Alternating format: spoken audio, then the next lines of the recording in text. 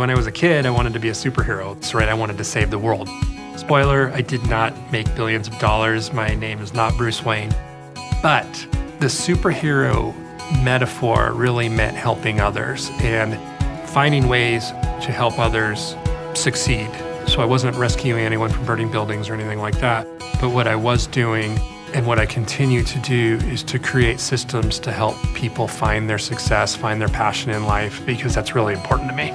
My name's Oli Sanidas, and I'm with the Arapahoe Libraries, so I'm the Executive Director of the Library District, and I have a small startup of my own. The opportunities Denver South offers to small businesses are, they're immense. We connect people to different kinds of specialties, not just the library, but in general, and I really think that helps because, as we all know, especially small businesses and new startup entrepreneurs, they think they have to do it all themselves. And I think when you come to a place like Denver South, you really realize, no, I don't have to do it all myself. One thing I think that Denver South offers is a soft landing space in a lot of ways.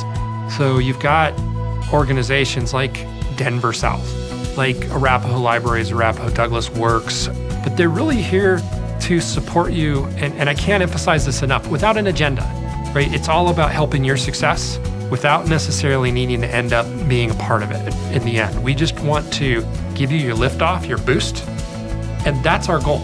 It makes a better place for the community, right? Because these businesses offer services to the community itself, and that's where I come in, right? I want a great community. What else I want is a thriving area where people can find good employment and be successful. And sometimes people don't believe it, right? But it's like, no, I'm just here for you. And your success is my success, and that's where we are. My Denver South is an area that I am very proud to call an area both where I live and work and grow.